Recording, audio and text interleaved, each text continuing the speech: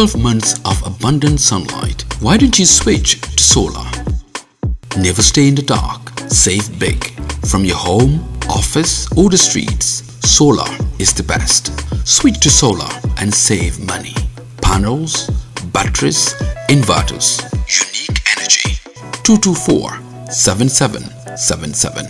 info@uniqueenergygm.com. Unique Energy.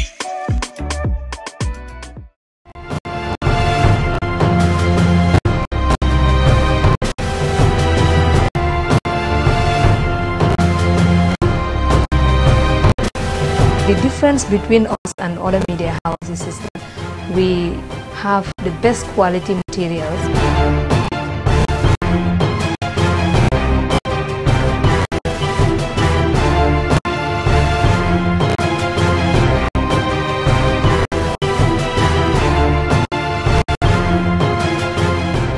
Working here, it's exciting.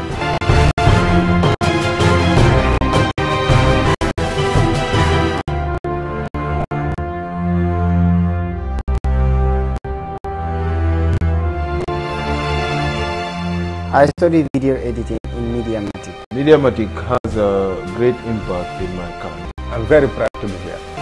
ولم يكن له كفوا أحد. بسم الله الرحمن الرحيم. قل أعوذ برب الفلق من شر ما خلق ومن شر غاسق إذا وقب ومن شر النفاثات في العقد ومن شر حاسد إذا حسد.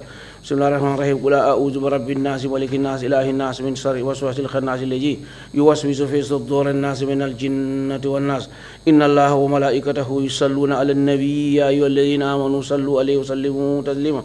صلى الله تعالى عليه وعلى آله وصحبه وسلم تسليما. سبحان ربك رب العزة عما يصفون وسلام على المرسلين والحمد لله رب العالمين. Shukran, Imam C. Bishop, you have the floor, please. Thank you, Chairman. Lord God Almighty, Jehovah Jireh, Jehovah Nissi, Jehovah Bana, we call upon you this morning hour as we are in the TRRC sitting. We ask for your Holy Spirit's guidance and direction as we meet. We continue to pray that these meetings will all go well for the common good of all who live in this nation, the Gambia, and of your children that are abroad, living in other nations as well. We pray that truth, forgiveness and reconciliation and reparation will become a positive thing in this land, so that all will return to normal and things will begin to work positively for the common good of all. This we ask through Christ our Lord. Amen. Amen. Thank you very much, Bishop, for that. Council, are we ready with this morning's witness? Good morning, Mr. Chairman. Good morning, Commissioners. Good morning to you all. We are ready to proceed, so I ask that the usher kindly bring the witness in. Thank you. Thank you.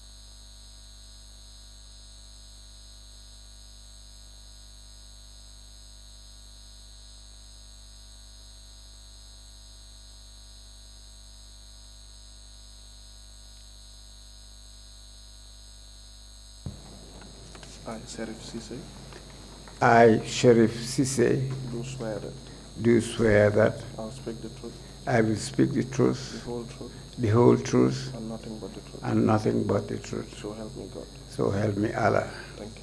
Thank you.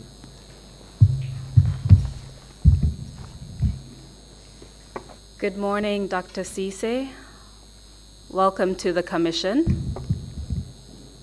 Thank you. Thank you. First of all, let me say thank you very much for making yourself available on such short notice. As you already know, we have met before. My name is Horeja Balagay, and I will be asking you questions today on behalf of the commissioners. Your testimony today will be mainly in relation to the 1996 Denton Bridge incident. We will also address another incident in relation to 1997, all of which involve members of the UDP who were allegedly victimized. Just a matter for you to know, as your testimony is going on, there is interpretation into the local languages. Therefore, we will have to allow a few seconds in between our speeches to ensure that there is no overlap speaking, no overlap speeches. Do you understand that, sir? I do. Thank you very much. Before we go into the two issues that I mentioned, I will begin by asking you a few questions about your biographical information as well as your professional background. And then after, we will go into the two issues that I've just addressed. So first of all, in order that it is clear who you are, can you kindly state your full name for the record? Sheriff Alhaji Lamin Ceesay. And what is your date of birth, Dr. Ceesay?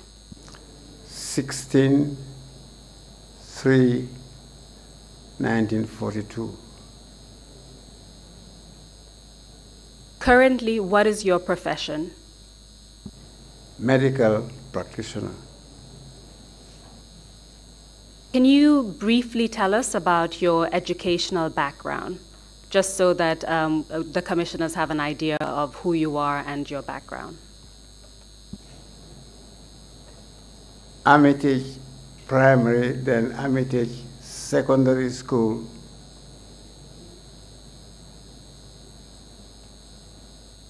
Please continue. Then the Methodist Boys High School in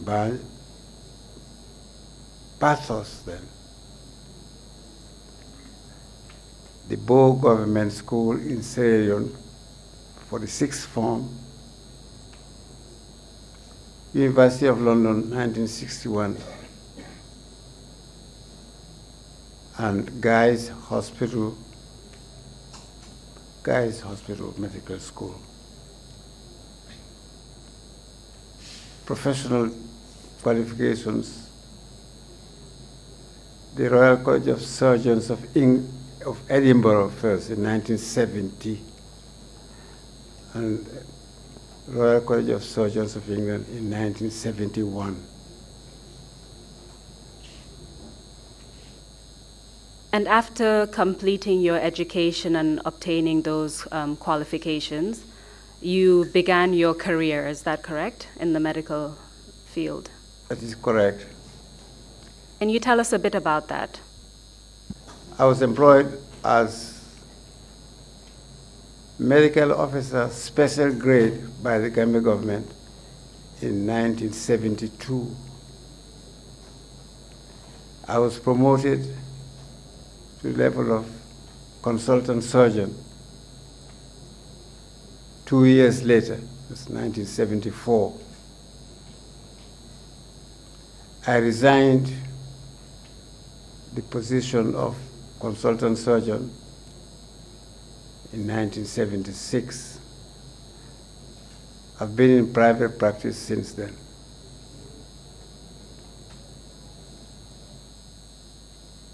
And as part of your private practice, where did you set up your facility?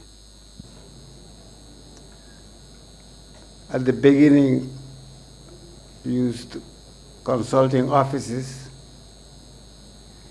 but clinical practice at Westfield Clinic.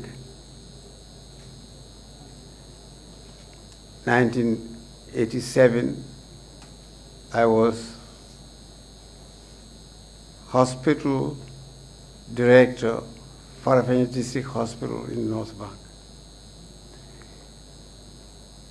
A year later, about 1989, I was clinic director at the Koroli Clinic, and I'm still there.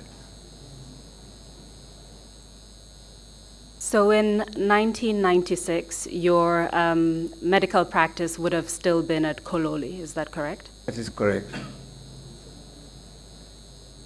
Can you tell us what kind of medical practice it was? What kind of facilities did you offer? Trained and qualified in the traditional fields of general surgery and trauma. But then along with that, and over the years, you acquire a lot of experience in all sectors of general medicine, pediatrics, and so on. But my main line was general surgery and traumatology. So when patients came to your clinic, it was a clinic, is that correct? Absolutely. So when patients came to your clinic, they would undergo a registration process, is that correct? That is correct. Can you tell us a bit about the registration procedure at your clinic? For the general purpose, we want computerized, so we use a system which was simple. All Gambians have a registration number beginning with G. If they are male, it's GM. If they are females, they are GF. All non-Gambians are registered XM if they are male, or XF if they are females. So that, and then across that is the year of registration. So you have XM and the year, and then the indexed numeric, starting from the first patient we saw at the beginning of every year. So that's the combination of registration fees. So straight away, it indicates which year the patient was in, whether it's male or female, and Gambian or non-Gambian. So in 1996, you would have kept similar records containing the dates you saw patients, the gender, that sort of statistical information, is that correct? That's correct, yes. This would also include some kind of report about their medical condition, is that correct? Depending on the clinical situation and so on. Therefore, bearing in mind the very important and sensitive issue of doctor-patient confidentiality, your testimony here before the Commission is expected to touch upon just generally scopes of victimization without divulging specific identifying information. So in that sense, we would expect you to assist the Commission by, for example, referring to an individual suffered X type of injuries, or there were generally cases of X and Y, so without giving specific identifying information. Do you understand that? I do. So I would like to move on to the issue of the first main topic, which is about the 1996 Denton Bridge incident. Do you recall an incident that allegedly occurred at the Denton Bridge in 1996? Yes, I do. And do you recall the date of that incident? 22nd of September. You were not present at Denton Bridge during that particular incident. Is that correct? I was in the party approaching Denton Bridge when the incident broke. But you did not witness what happened at Denton Bridge? I did not physically stand at the site of the obstruction or the incident itself. So how did you come to find out what happened at the bridge, even though you weren't there when those events unfolded? The security detail for the passengers in our car, I call the executive car, came and reported that there was a major incident there, and it was recommended that we return to Banjul or Combo and abort the trip because there was a lot of problem at the bridge. I did not physically stand at the site of what was actually happening because there was such a commotion, so many cars. There was the security difficulty had arisen so abruptly that the chief of security suggested to Mr. Davo that we better, more prudent, to abort his trip. So to be clear, you were in a vehicle with Mr. Dabo at the time. Are you referring to Mr. Usainu Dabo? I am. So you were approaching Denton Bridge on that day when you were given the advice that you should turn around because of an incident at Denton Bridge. Is that correct? This is correct. So what happened next after you turned around? Where did you go next? Apart from the security detail, the other occupants of the car was Mr. Dabo himself and Dr. Boro Suso and myself. So the driver turned around. We had escorts before and after our vehicle, and we drove back to Pipeline Road, the residence of Mr. Dabo. This must be between 10 and 11, but I couldn't be absolutely sure about that. But we left the major party of the convoy at the bridge.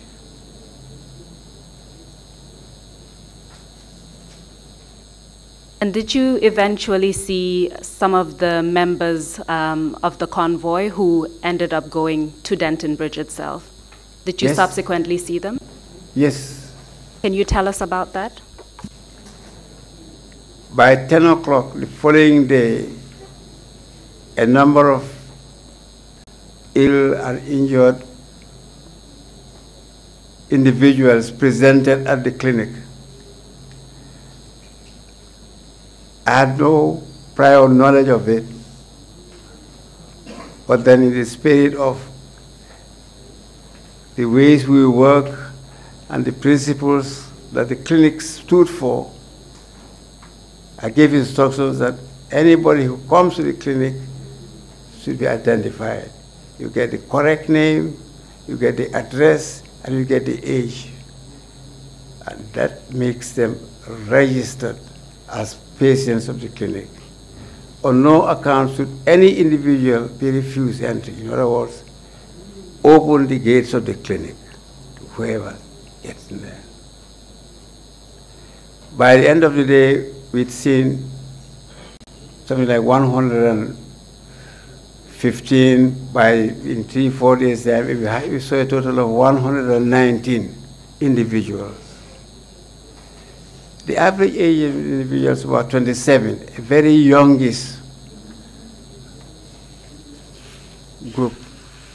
If I may just interject there, the patients that you saw, the 115 that you saw on the first day, meaning the 23rd of September, 1996, And then the other patients that you saw in the subsequent days, making it a total of 119, were they all victims of the Denton Bridge incident on the 22nd September? All of them. You began by telling us the ages of the victims. You said the average age was 27 years old. Is that correct? That is correct. Can you tell us how old the youngest victim was? 2 girls were 16 years. I think they come from Kalindi. The youngest age we saw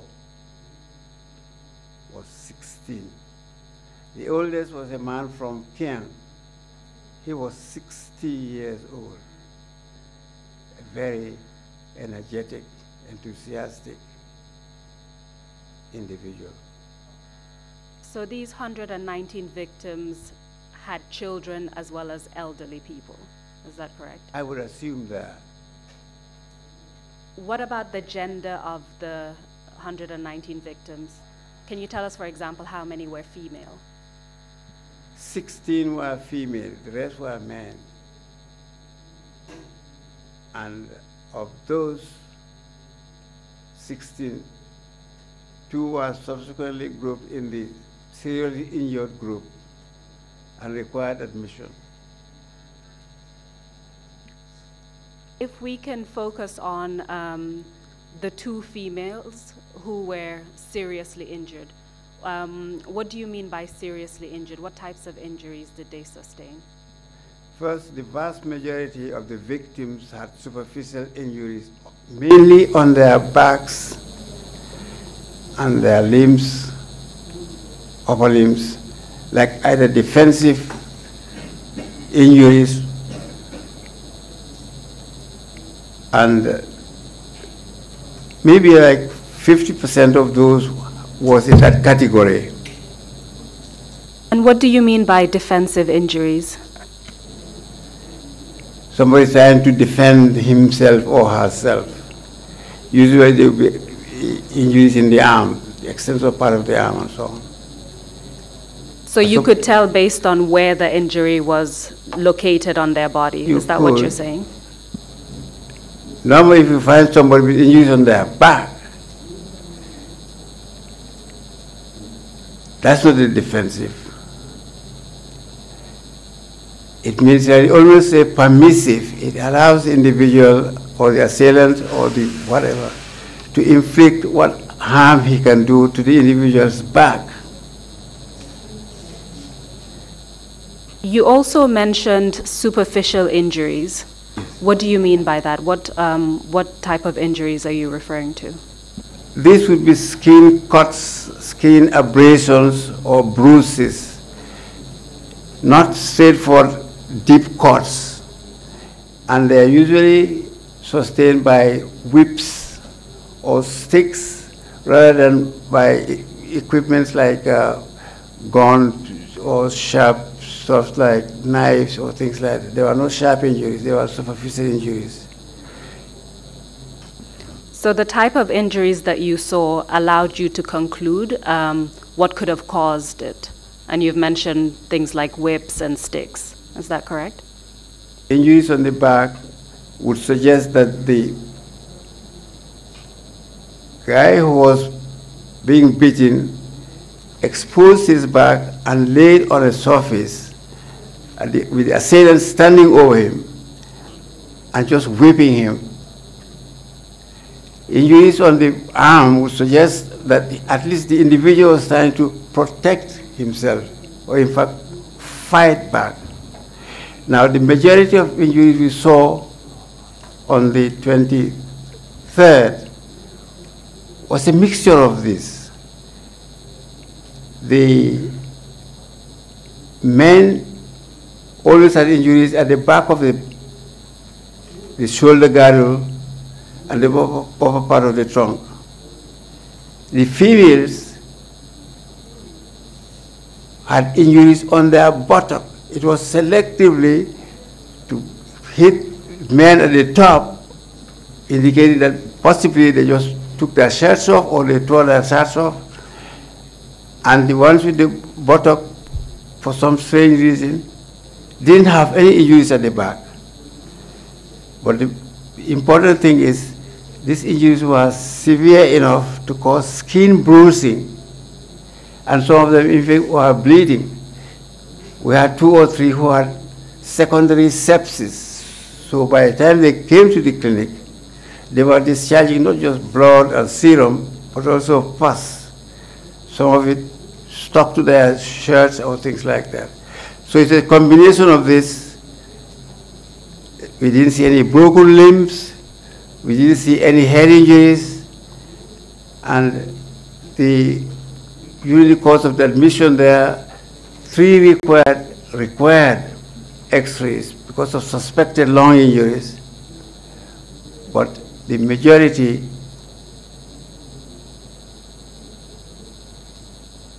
about 55–75% of them really had superficial, that same category, rather than deep-seated or penetrating injuries or things like that. And the superficial being the cuts, the abrasions, and the wounds that you've mentioned to us. Yes. I want to focus on a few things that you told us and just get additional information from you.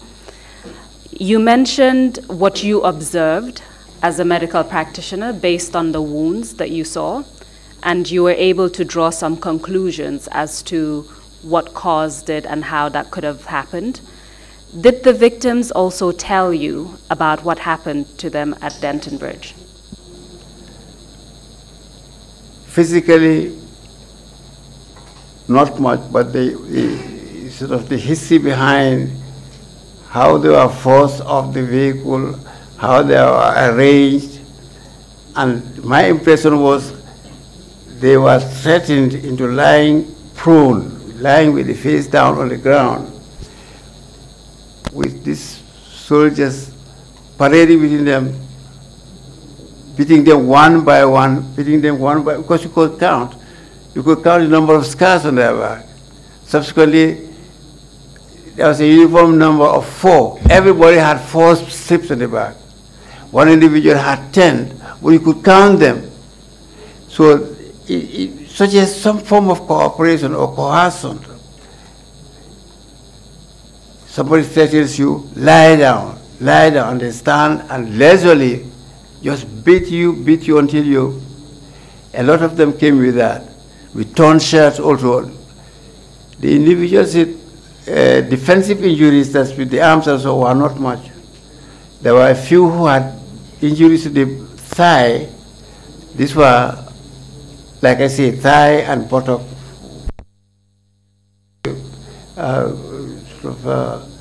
Casualties had that difficulty, pain. So what I understand from your testimony is that you observed their injuries and you drew some conclusions about what happened. The victims also provided you with some information about what happened, but your observations and their observations basically corroborated each other, like they were consistent. Your own observations and what the victims told you. Is that what you're saying? Except the point where there's an element of almost cooperation with the assailant. Because if you are aggressive and the individual has to defend herself or himself, it would not be in the best interest of the individual to lie on the floor and let the assailant do what he wants to do. I had a distinct impression that most of the injuries were caused on the back being beaten. Occasionally the whip, I can't confirm, but certainly whatever they used slipped, and they had some injuries in the armpits and the thighs. So this could be due to absolute horrified by the threat of the ultimate weapon, which was brandished openly to them. That's a weapon. I wasn't there, but and occasionally we had gunshot wounds. So they were terrified, and in such a situation, I think the sort of duress, the stress, and everything would make them submit the same way that a bad example would be the youth submitted. German paratroopers sit, and they sit. 10 of them can sit, and because they are traumatized physiologically, psychologically, to the point where they feel so helpless that under command, they would seem to be cooperating with it. This was the impression I had. Nonetheless, it doesn't take care of the fact that this was a wicked, unprovoked assault on defenseless men and women with weapons, whatever, even a stick would constitute a weapon in my view. So they were assaulted, they were beaten with marks which lasted for several weeks under situations of stress. So that's the summary of it. And essentially, it appears as though you're saying what you observed from the injuries and what they told you about what happened was consistent. Absolutely. And the information they provided you was the following day after the incident. Yes. And based on what you've described, a lot of the injuries, you started to talk about 2 females who were severely injured and were later on referred because of this, the seriousness of their injuries. Can you tell us a bit about that? Well, dealing with 115 young people within 24-hour period, we had to adopt a practical approach to this. The clinic at most can accommodate 15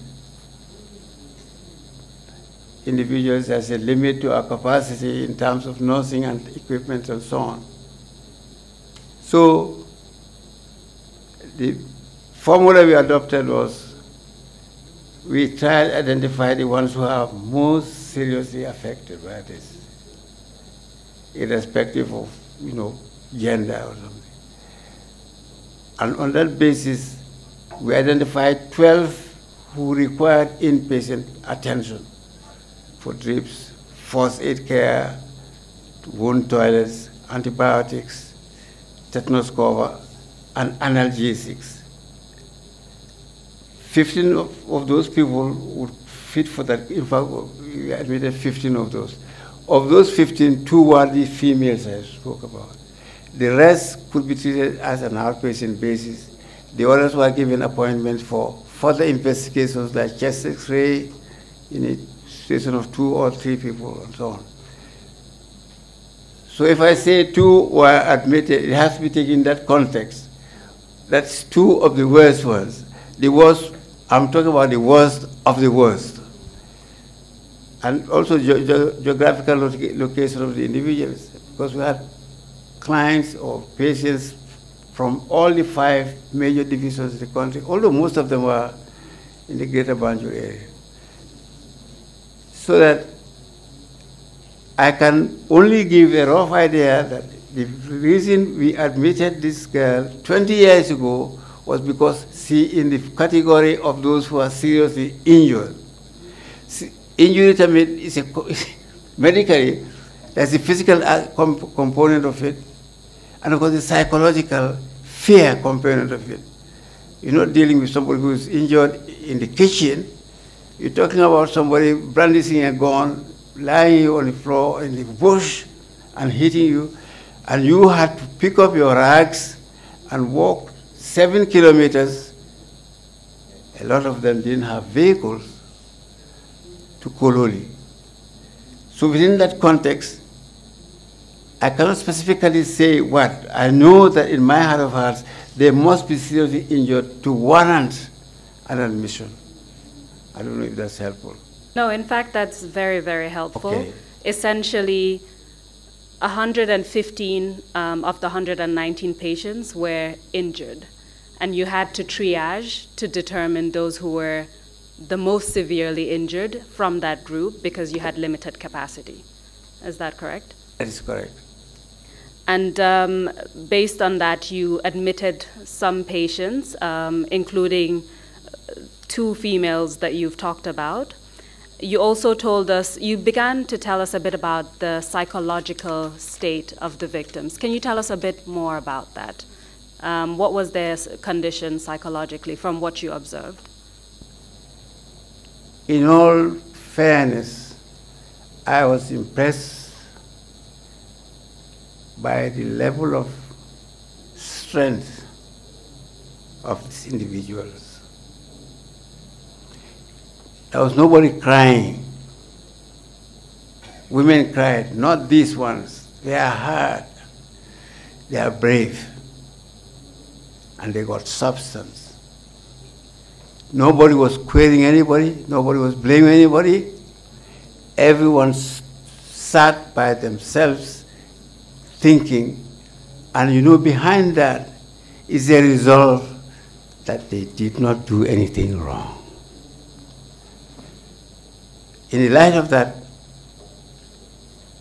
it helps easy management to look at 150, and I undertook to see every individual, not let my assistant or a nurse do it. So I'd have the proper insight into really what, not only they were suffering physically, but the impact psychologically and so on at that period and beyond. So a lot of credit must be given to those. People are injured within 5 kilometers of the main teaching hospital in Banjo, with its capacity to do that and much more. Nursing capacity unlimited. Much easier to walk from Denton Bridge to RPH. Not one of those guys came. So I think that's a credit, not just to the morale, but the sort of post-traumatic difficulty or whatever they might have encountered. Most of those patients I saw for the very first time, and I never saw them again. In other words, at home or wherever they went, they fought hard to make themselves strong. And if you know that by the following mass media or something, people you saw in suffering, in pain and so on, came out as if nothing ever happened to them before. So the psychological assessment of it is a bit complicated because you're not dealing with a normal. They are not abnormal. I think they are superhuman. All those we saw is a credit to them. And the battle they were engaged in. So you were impressed by their resolve because of what they displayed and the fact that many of them didn't come back after you treated them the first time? Yes. I want to focus a bit more on the types of injuries. Were there any particular injuries or any particular cases that stood out for you? The boy, 35 years old, no white-collar job. That means no university, no director, nothing like that. Black-collar job, technical job, respectable, painter, plumber, whatever. Married, 2 children, disillusionment, political attraction, a born community leader. Finds himself in the UDP. It seems natural. After the incident, he could not say what was the matter with him. Just showed me his scars. And I made a note, scars so and so, so and so. But he didn't say the complete story. 3 days later he came. Even there, it was from his body language and so on that I thought he required further attention. And he had been, allegedly, kidnapped by 4 men. His actual story was 4 NIA, but I'm just saying 4 men. 3 of them pinned him down against a wall. The 4th one came, tore his trousers off, exposed his penis, and put a lighter flame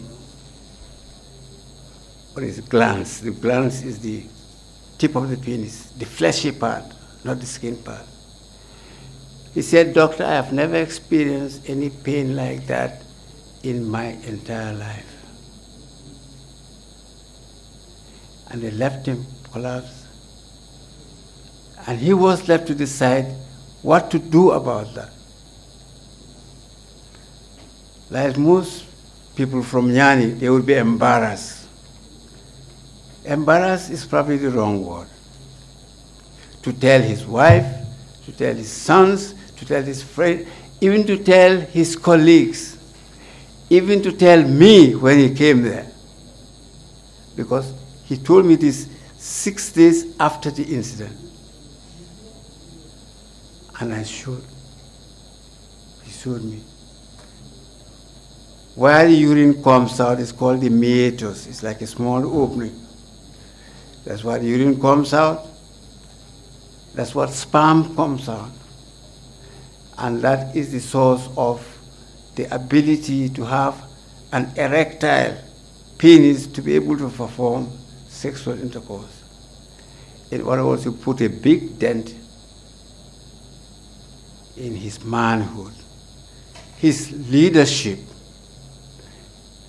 in the African Gambian context and the Nyani context. It would be as if you emasculated him.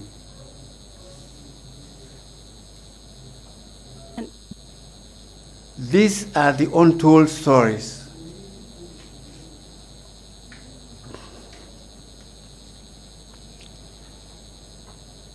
What was the question again? Now, that's one incident that. And just to clarify, Dr. Ceesay, was that incident as a result of the 1996 Denton Bridge incident or another incident? A lot of these have had multiple arrests. There's no one individual is here. A lot of those are people who are arrested, or not arrested, but who presented at the clinic. But I don't know of any particular party militant in the UDP who was not present at Denton Bridge. Some, while this said, some just did not come in there, but he was registered on this was on the 23rd of September. That was the first meeting. Then subsequently people dripped in, and on the 17th of June 1997, this was almost a year after that, some of those kept repeated. Like I say, his injury was on the 9th of June 1997. But he reported to me on the 19th, he must have been keeping this within his house and so on for 4 or 5 days, because he was embarrassed to tell anybody, to show anybody. Because he's a brave soldier. So, and we do it on a serial, you come today, we write the date, because we don't have a computer system where you come automatically, you get slotted out to your file or whatever it is. A lot of these individuals you saw, all the 5 who came together had been seen subsequently or previously. Some I've seen 6 times. He in particular I saw 4 times, and he told me this on the 4th visit.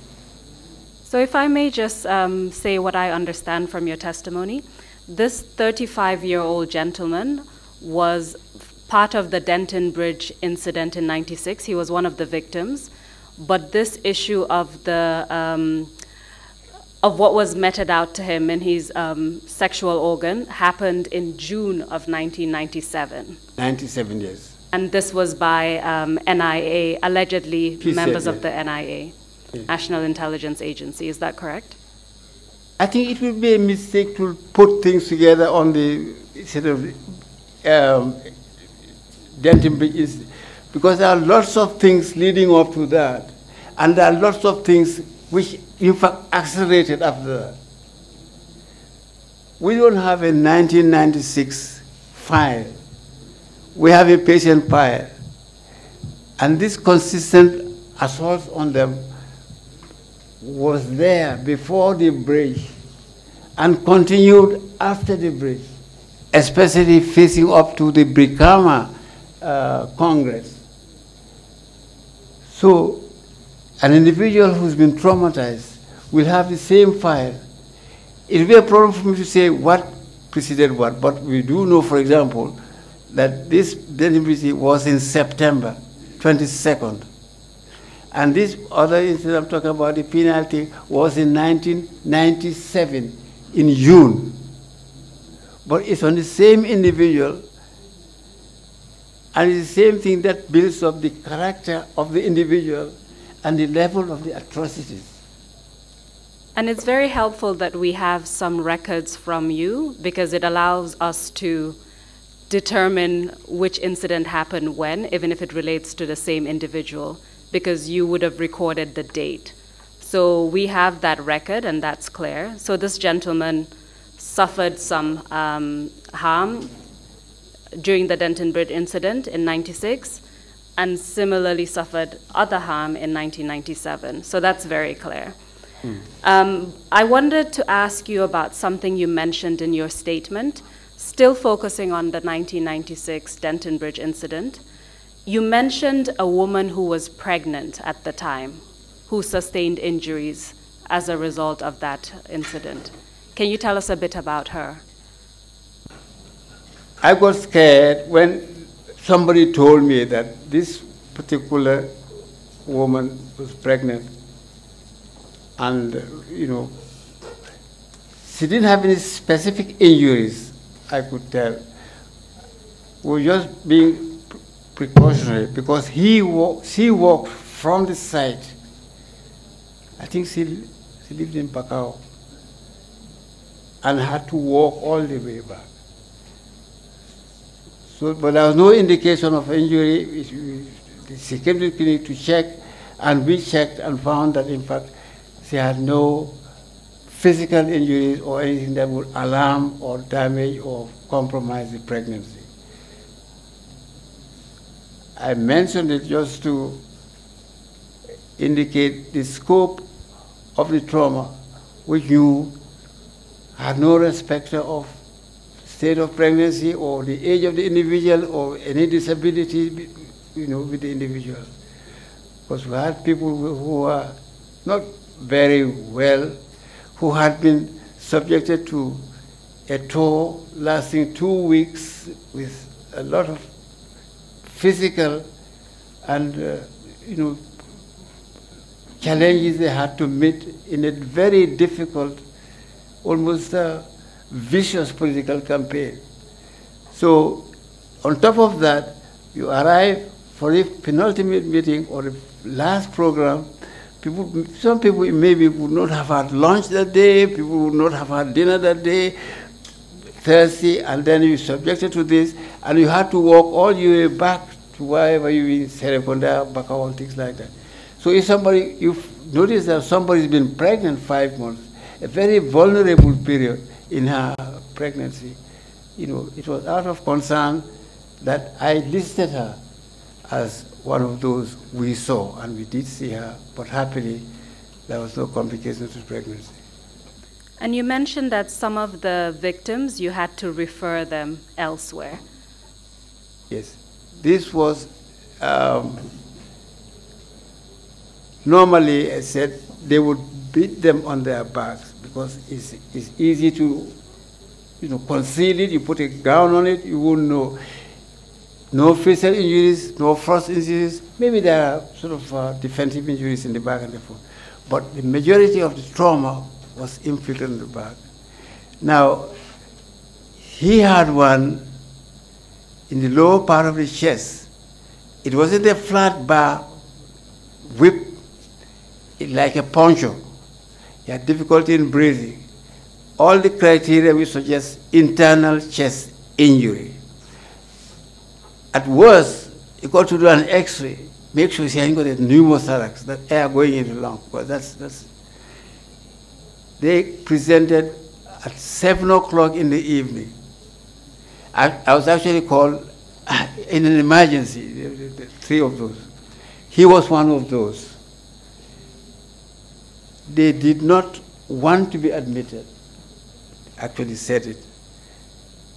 Because maybe they were arrested. The story was they were arrested in Brikama, taken elsewhere. They said NIA, subjected to this thing, released. Before they went, I surmise, before they returned to Brikama, they came to the clinic, and they were anxious to go back, you know, as anybody would. And what I said, what I noted was that requires to come and have a chest X-ray. But I did not see him again, this particular individual. Now, the other guy, he had a big hematoma. A hematoma is a bruise underneath the skin containing blood. That happens when you have a soft tissue injury beneath the skin. It bleeds and the blood collects there. Blood pushes pressure on the nerves and the bones and the joints. He wasn't able to walk or sit or things like that. He also had to have X-ray of the lumbar spine. I'm just giving this because it indicates that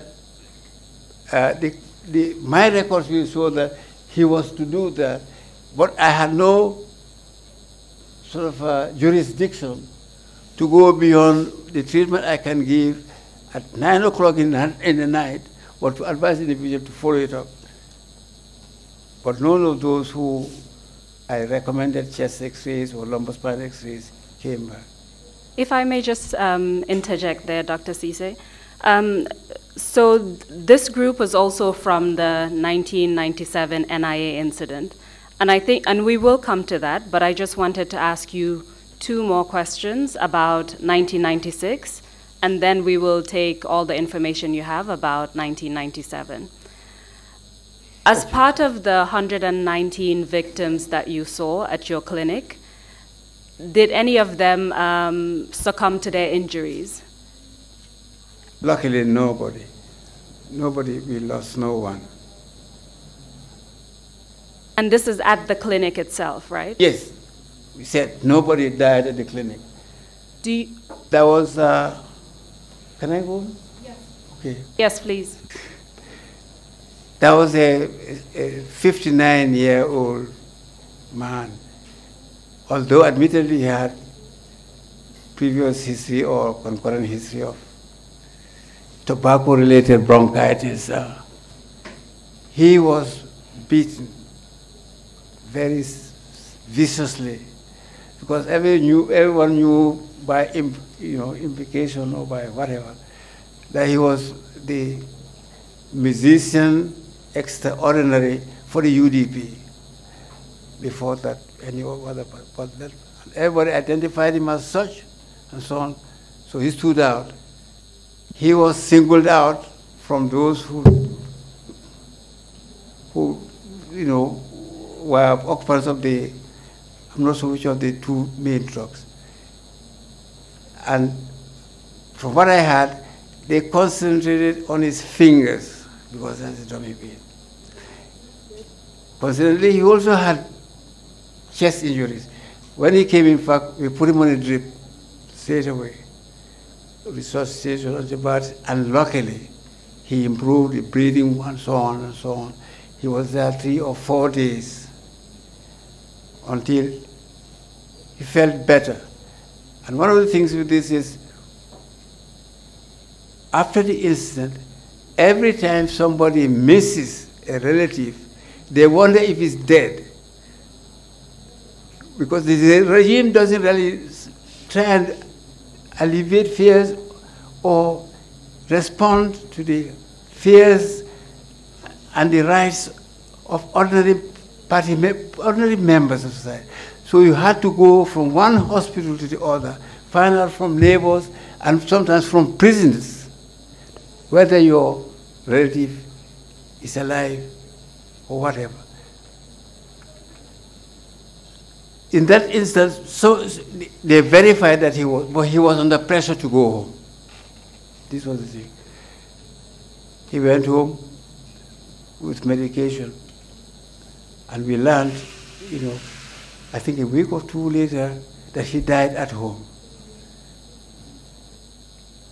So yes, please.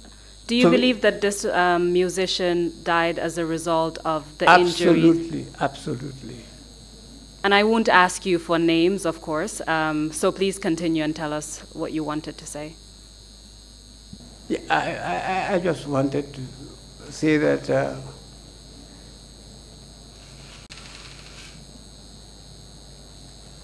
some of the provisions in the ethics of doctor-patient relationships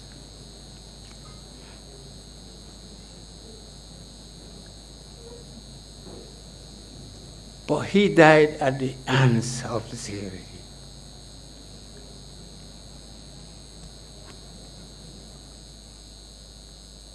Thank you very much for providing that information, Dr. Ceesay. That's very helpful to understand what really happened during that incident and the consequences thereafter. Apart from the 119 victims that you treated from that incident, did you treat any other individual apart from those UDP supporters? I did not see, no one was identified. We did not register, and we therefore did not treat any person following that incident who was not a UDP supporter. In other words, they were part of the combatants, well, the security forces. We did not see or treat anyone at the clinic with injuries related to that incident. So in fact, all of the victims that you treated were UDP supporters or members? Thank you for that.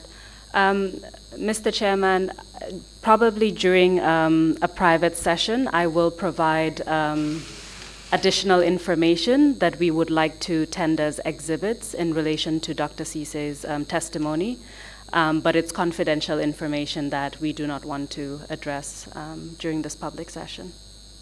With your leave, I will do that at another time. Thank you. So Dr. Ceesay, you've provided us with a lot of information about what happened in 1996. You began by telling us that some of the victims of 1996 also suffered additional harm. And you mentioned the case of a 35-year-old who was allegedly detained by members of the National Intelligence Agency, and then suffered essentially sexual torture. You also mentioned another, an older person who suffered injuries and had to undergo a chest X-ray.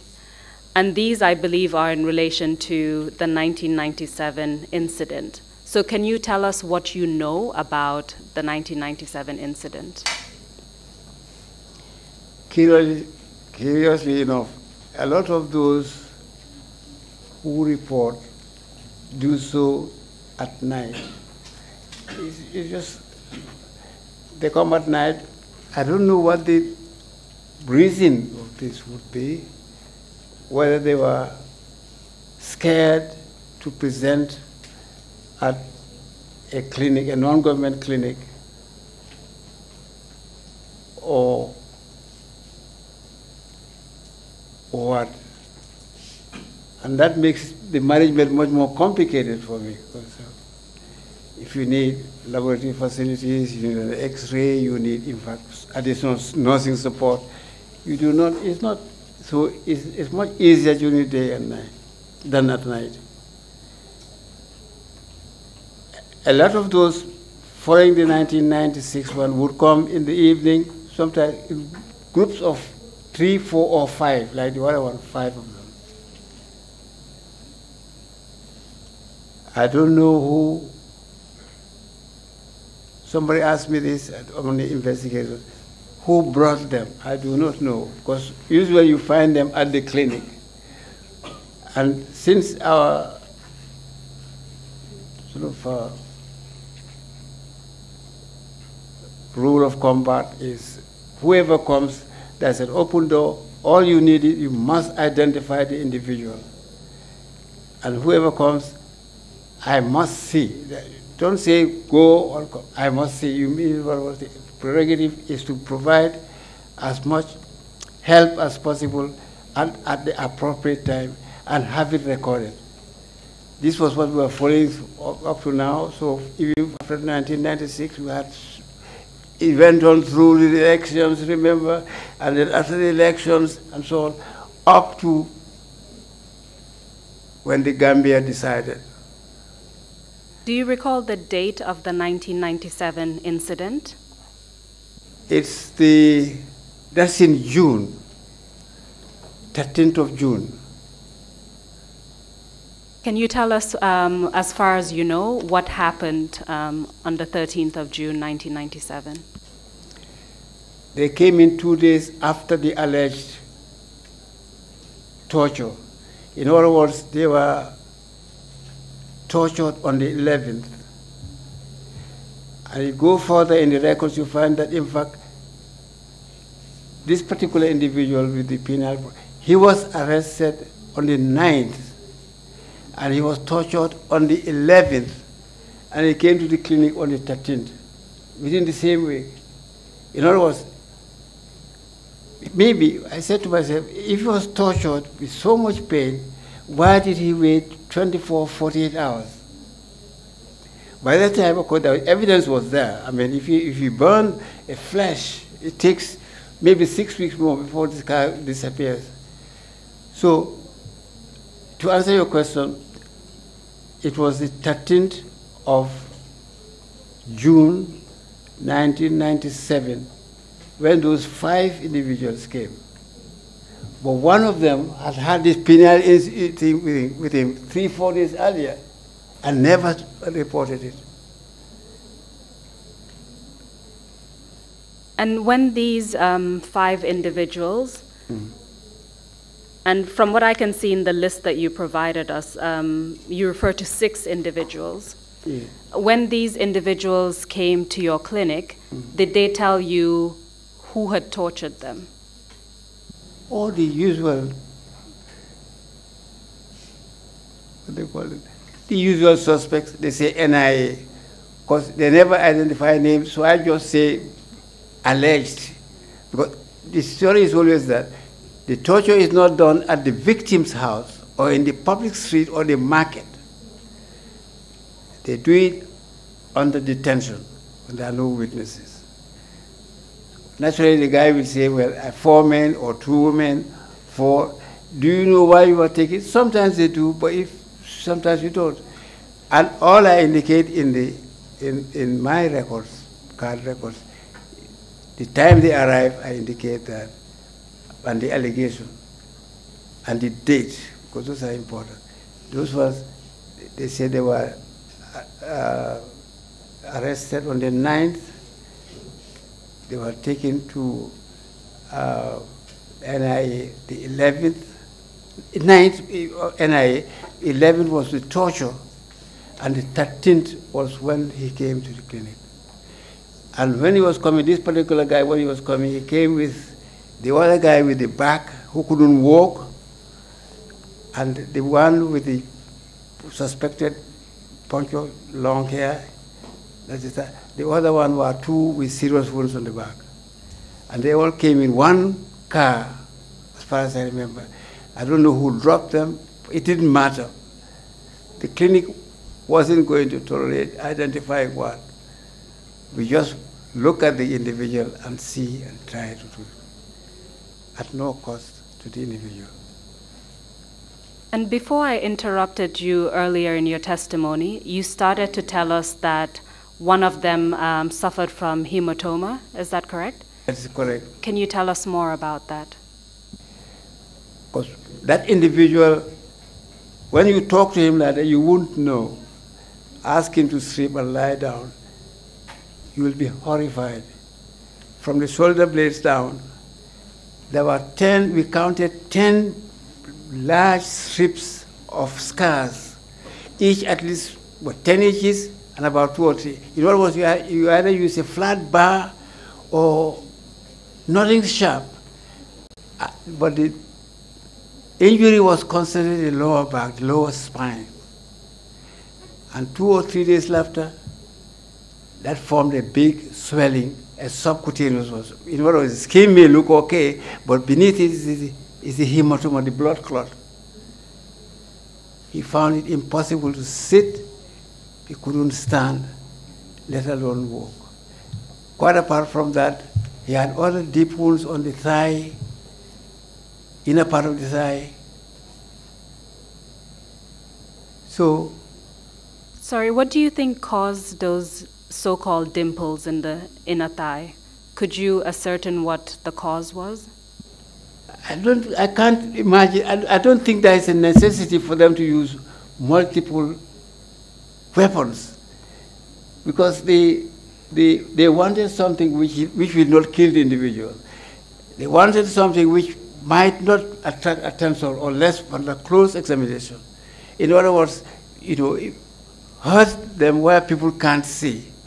And then it becomes their responsibility to prove that they have been assaulted. So the favorite position I found was back injuries. They are flat. Maybe they don't know that you can do a lot of harm inside the body by an injury which is even not penetrating. It doesn't have to be penetrating. Contusions, nerve injuries, ligament injuries, even organ rupture can happen just with a flat injury. You don't have to have a knife for that. So consequently, the sacroiliac point, where you sit on, actually where you stand on, it takes your weight. That got edematous because of the trauma, because the hematoma pressing on it. Subsequently, he wasn't able to walk. So he was using crutches by March 2000. The fact that that got steadily worse, it got worse for a while and then improved. Because the interesting thing about nerve is nerves can undergo swelling, edema and so on, which can resolve over a period. You can also have neuropraxia where the injury itself can cause a shock. And you have sciatica. Sciatica means pain going down the leg and numbness, not from a nerve cut. Nerve cut is the final degree where it's neurotmesy, where the nerve is cut. If it's cut, it can't repair. It's like the heart muscle or something. You also have neurotmesy. So my theory is, in December, he had the injury, 1997, going to, because I saw him on several occasions, up to 2000, I think it was March, then he had to go on crutches. And then over the period, the swelling subsided. He was on continuous ED, I know, because I gave him ED from work and so on.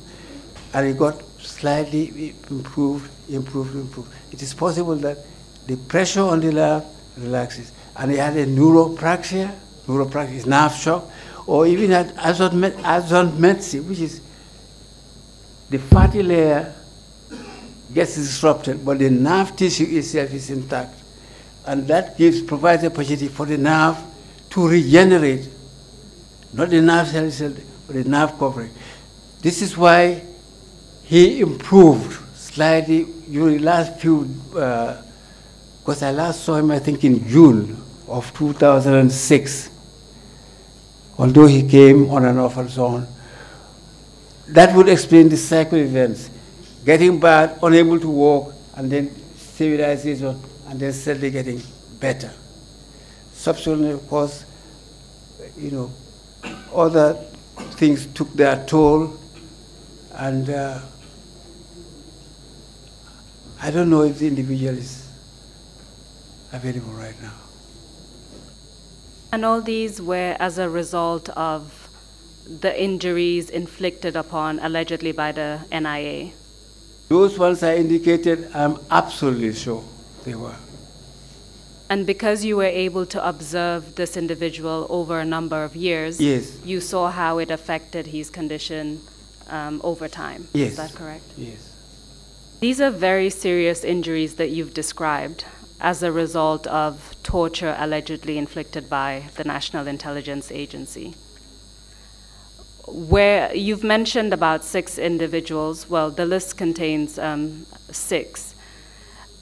Are there any other injuries that you noticed over time as a result of what happened to these 6 individuals? Well,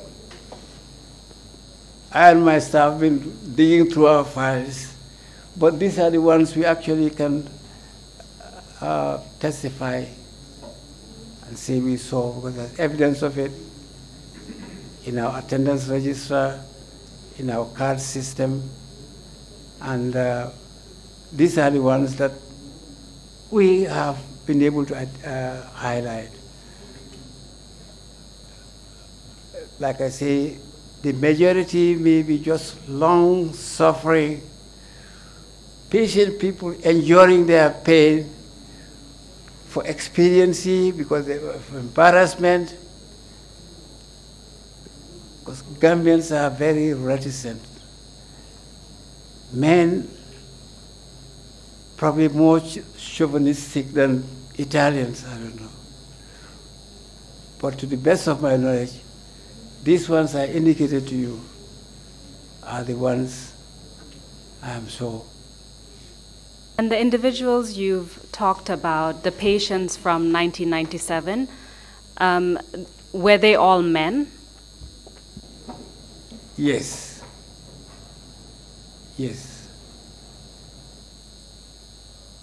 And from what you've said, they suffered severe injuries, and these are the individuals that you could identify. Yes. But I understand from what you've said that you believe that there are many more cases, but these are the ones you were able to dig out and talk about here today. Is that correct? Yes, that is correct. Now, as a medical practitioner and from a medical standpoint, is there something you'd like to say, Dr. Ceesay?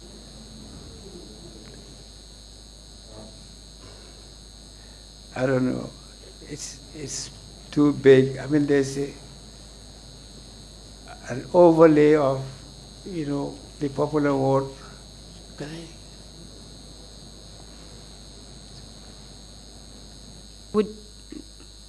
I wanted to talk to the escort. The one who just a second. I'll have someone come up to you. All right, we do that. Just a second. Can we? Yeah. The mic. Well,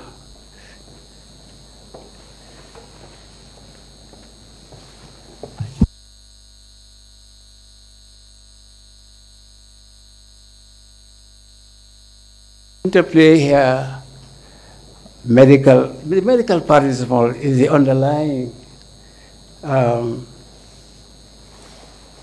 political situation which really is the cause of the thing. Dr. Ceesay, if I may interrupt, I understand that you would like to have a break, so if I can just ask Mr. Chairman if we can take a break and allow the witness to come back after the break and continue the testimony. Thank you very much, Counsel, for that.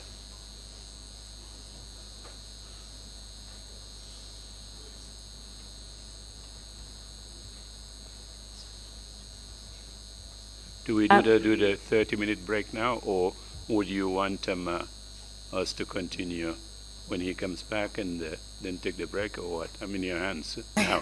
Thank you, Mr. Chairman. I would suggest that we allow the witness about 10 minutes and then we continue, because I'm at the end of my questioning, and so I can allow the commissioners to ask a few questions, perhaps allow him to make a final statement, and then we're finished with this witness. So a break of 10 minutes perhaps would be ideal. Splendid. That's okay with me. Thank you.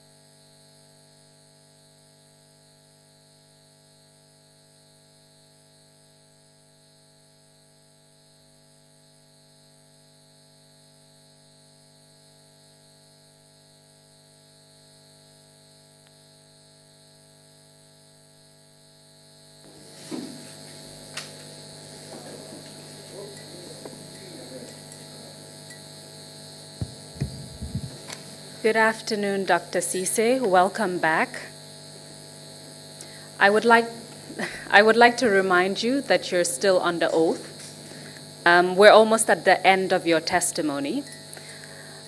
During your testimony, you told us about 119 patients that you saw as a result of the 1996 Denton Bridge incident on the 22nd September.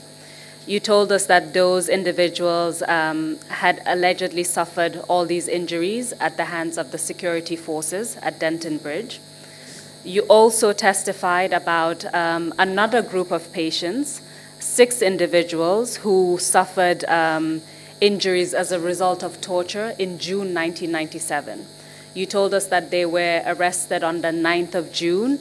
They underwent torture on the 11th of June, and you saw them on the 13th of June. And this was allegedly at the hands of the National Intelligence Agency, the NIA. Now, having treated all these victims, particularly in 96 and 97, can you tell us from a medical standpoint what kind of impact such injuries would have had on the lives of the individuals that you treated, just generally? It would appear to me that one of the most obvious factor was the fact that these individuals would not feel secure in this country if any of them is ill or at the wrong end of the security apparatus. Because people would prefer, supporters of the UDP would prefer to go a non-government facility even if they needed to. The tragedy of having 119 injured people leave Banjul and go to a private clinic, a small clinic, completely out of the center, defies description from the medical point. What was stopping them from going there? What is the scare? Why do they turn their backs on the facility that they own? Taxpayers, hereditary, whatever. The facility is for, even if the staff are maybe 90% non-Gambia, it doesn't matter. That scare is there. That factors which denies them due access. And Medicaid, I recognize this as one of the saddest things ever.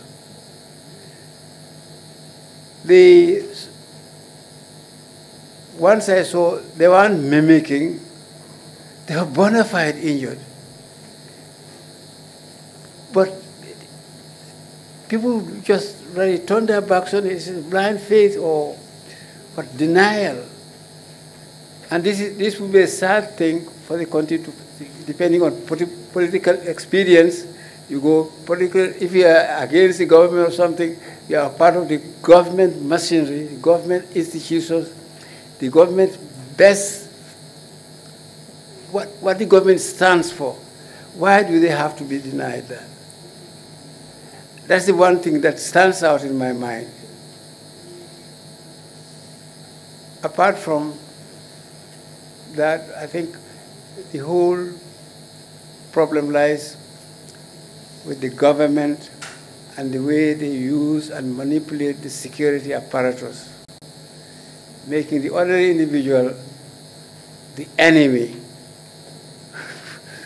Non-government are not enemies. But you've got to get that thing out of one's mentality, out of one's psychology, And I think one of the important things that should emerge from a commission like this is to state that it's a fundamental flaw in the abuse of power, because it pervades into everything: transportation, job seeking, medical facility, ferry, whatever. You've got to break that myth. The others are just small opportunistic things that, you know, hospitals say, no, you can't treat this guy because he's this party or that sort. Where does it come from? And in fact, I want to ask you a question about that.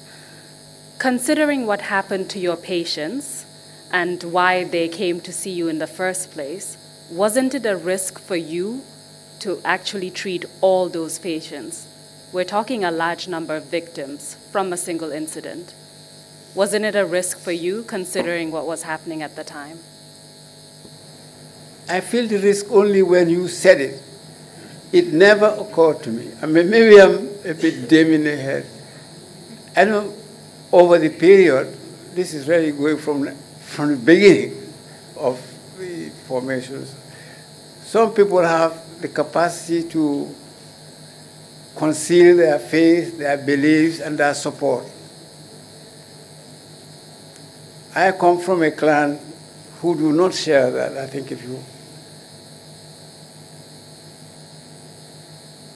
your chairman will tell you that Nyaninkas are very down to earth and can be the most frustrating problem for any individual if you want to deny them certain basic rights.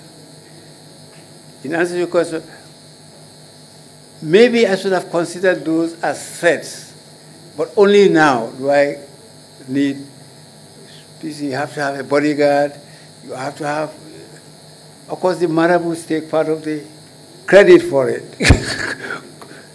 But no, I think maybe there's a risk, but I think the country, or what I would have denied myself, will be a far greater risk. So I didn't consider it crucial. Well, thank you very much, Dr. Ceesay, for your courage at the time, and thank you for your testimony. I have concluded my questions, so I will yield the floor to the commissioners, who may ask you additional questions and then allow you to make a final statement at the end. Thank you. Mr. Chairman, I hand over to you. Thank you.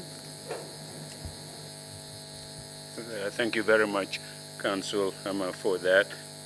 And Nkotoke, Dr.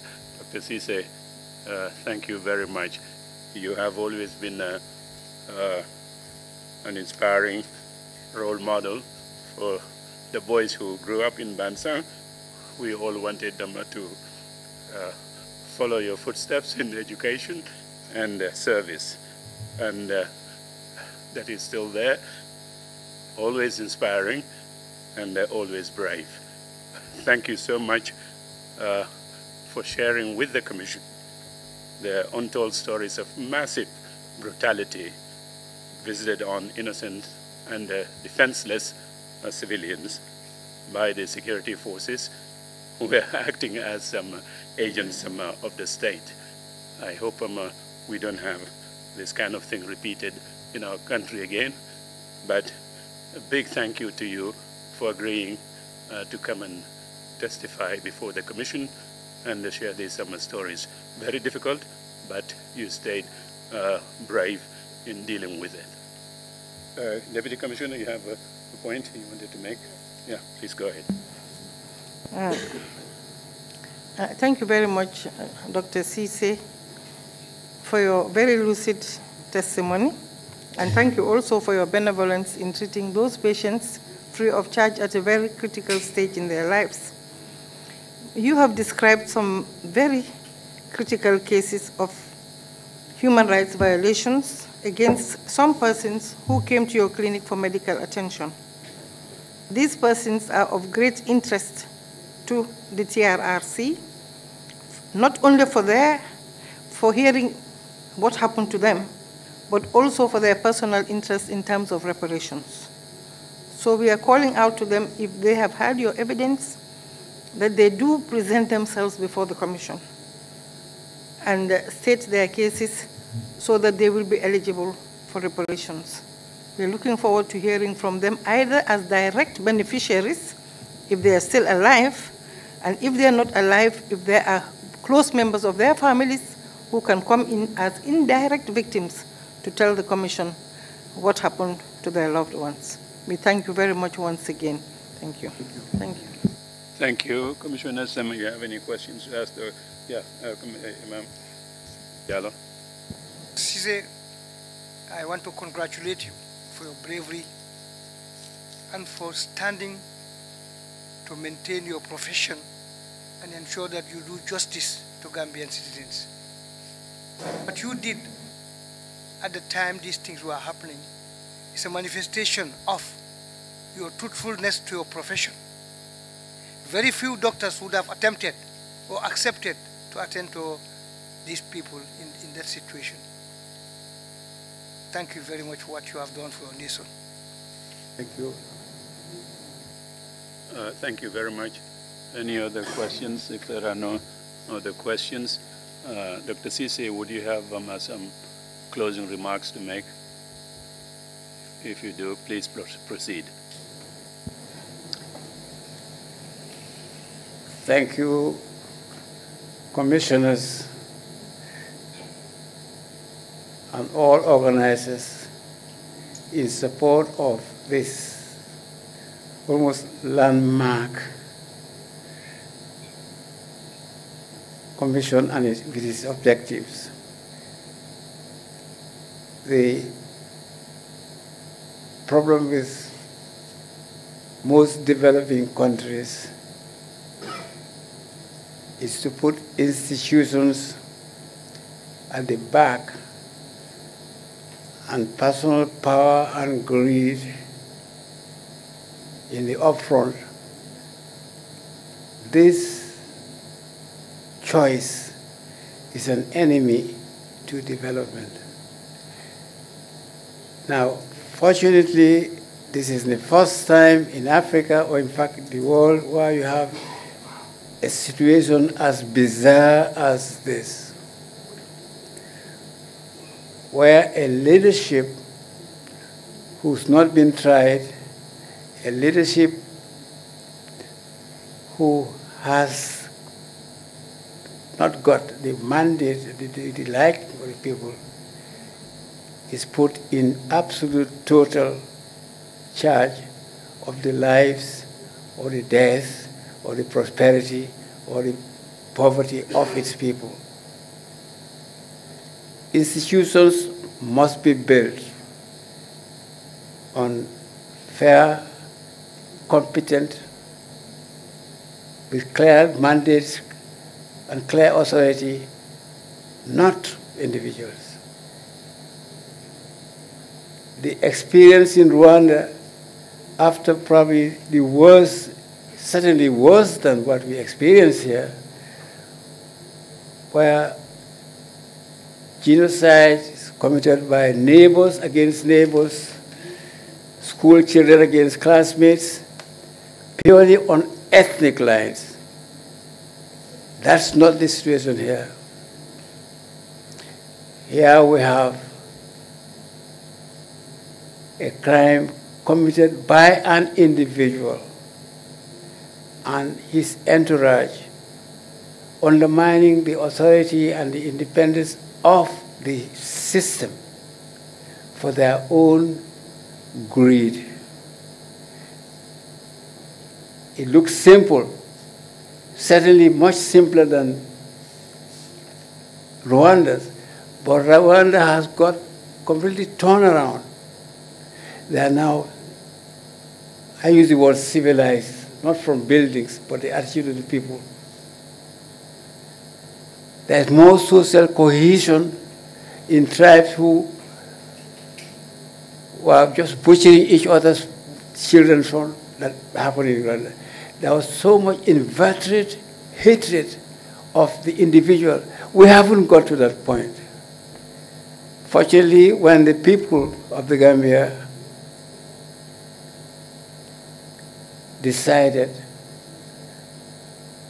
when Gambia decided, we hope that's the beginning of the total revolution that we've experienced over the last 25 years. My concern is maybe this commission started too late. Maybe it's not been empowered as much as it should. I was surprised when I think the council said that we are not a court. It's a bit disheartening because I think there's a lot of investment in this, abroad and in the country, and the ordinary people who volunteer to leave their jobs and come and testify that something substantial should happen now, not 20 years from now. The guys who benefited from this are the 20 to 30-year-olds of 1992. In other words, they serve the middle third of their life in prosperity, ill-gotten. Houses they did not build, facilities never would have achieved in normal circumstances. Now, 2019, we say enough is enough. Meanwhile, 20 years of hardship and toil, during which a lot have shed their blood, thousands have been driven to strange countries as refugees, properties have been confiscated, life has been devastated. And now we have a commission which is not really empowered to do anything, just find out. Space of life is at most 6 years, 20 years to build something, 20 years, and then the 40 years for so and so. I don't think this country can afford to do that. For a commission of this magnitude, in terms of the negative implications on the country, there ought to be something that should be more manifestly high profile to be able to remedy the fundamental things which are there, because the guys who profited 20 years ago are still running this show. And this is the tragedy of it. So I hope that it will be possible for this commission to empower itself. That's not correct, lawyers, when you talk to lawyers. You can't give yourself power. But I mean, the amount of work and intention you put in this is very encouraging. But some people will prefer a lot more than this in terms of its executive role and the impact it can have, even within. Because the way it's going, it will go another 20 years before all the formats are put.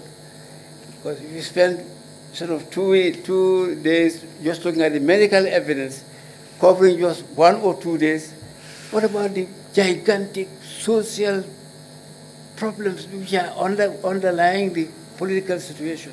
Because all the answer lies somewhere. The dispenser, the guy in the ferry, these are all permutations of the same thing. So it's a huge task, but it is good that we are beginning. But it would be a tragedy for you to complete all the things, identify the key problems. Everybody says what the key problem is. To do something drastic and something meaningful. We have heard in the grapevine that certain countries have indicted certain individuals for various times. But it's my view that we ought to do the first before you go to Ghana to answer for Ghanaian robbers being killed or whatever. What about the area, the main thing that is really causing this? Should other countries take it from our example, or do we have to wait until somebody does something? I think this is a moral issue which you as commissioners have to accept. It's to be done properly and expeditiously in the sense of justice. In the sense of justice. I'm looking at it, Chairman, from the narrow medical perspective of what I saw happen just for a few people who, ethnic Gambians, civil Gambians, they got everything in the book to qualify as medical as Gambian citizens being denied access to a government facility on the basis of their political thing, which in fact was wrongly flawed. I think it's important to know what the truth is, what to do, but experience here to be able to ratify, a lot of the guys who are still in punishment for what they suffered. And be something to say, okay, now we've got this thing, we've got to process this, we've got to have a judicial angle to it, because this is not judicial, it's not a criminal court, you can't exercise anything like that. To be able to combat our wishes, the wishes that make some of us leave our work to come and testify, just to correct a small thing, to make it wholesome. I think the people have got, nobody would refuse to come to the commission, so it's up to the commission to use what it has got to do what you know now is the main cause of the problem. Mr. Chairman, I don't want to take any more of your time, except to thank you for giving me the privilege, and whatever I did is what the Colony Clinic stands for since the beginning. Thank you very much. Okay, thank you very much indeed. The bravery hasn't diminished one bit. Thanks for your service, and it's a pleasure for us and an honor to have you to come and testify before the Commission. Council, do you have any points to raise before we go into private session? Yes, well, was just to remind that we may need to go into private session for the admission of the documents. But that said, I just want to take this opportunity to thank Dr. Ceesay for such a wonderful testimony. It's highly appreciated. And also to allay your fears that the Commission would do what is expected of it. Okay. The recommendations would come. And we are considering when is the best time to make what recommendations, but they would surely come. But just also to reiterate that there are certain expectations that are beyond the remit of this commission and fall squarely on the lap of the politicians. When the recommendations come, I hope that the Gambian public would hold the public officials accountable as to how they deal with the recommendations that this commission or other commissions would submit to them. But thank you very much. Thank you very much, Chairman Council, for that. We would see you again Monday morning at 10 o'clock. Meeting is adjourned. Thank you all. Very much.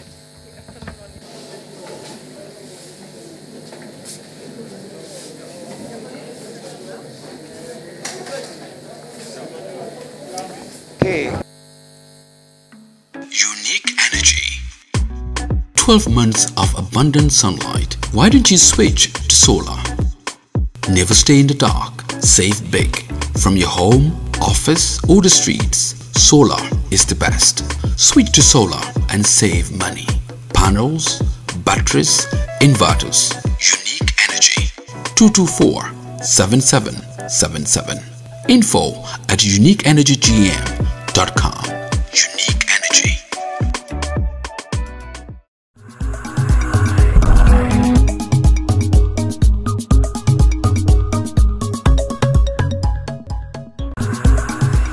Has happened, will happen, may happen, is happening.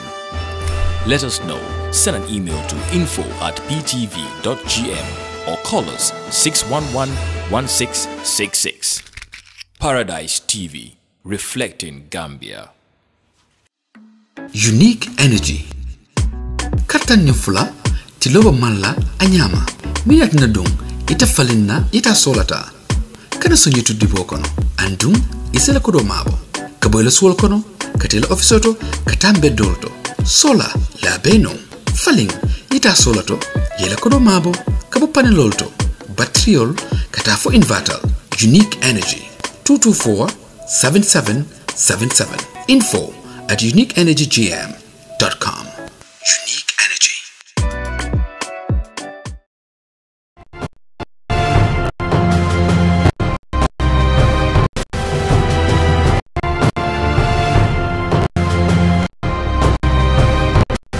The difference between us and other media houses is that we have the best quality materials.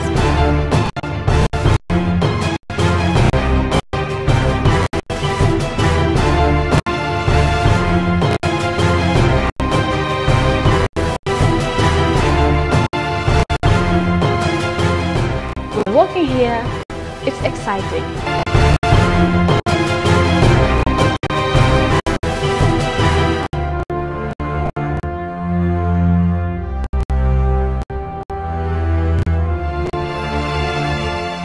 I studied video editing in Mediamatic. Mediamatic has a great impact in my career. I'm very proud to be here.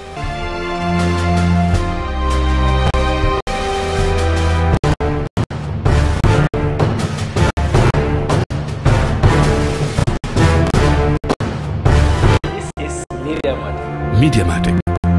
We are the media. Kalamutabang social media. Alala jero nala mirar nya tala anintel na Facebook page oto PTV Gambia, na Instagram PTV Gambia, Twitter PTV Gambia, and YouTube. Also na app wo fanang download nole Google Play Store and Apple Store. PTV Gambia la fam felendo.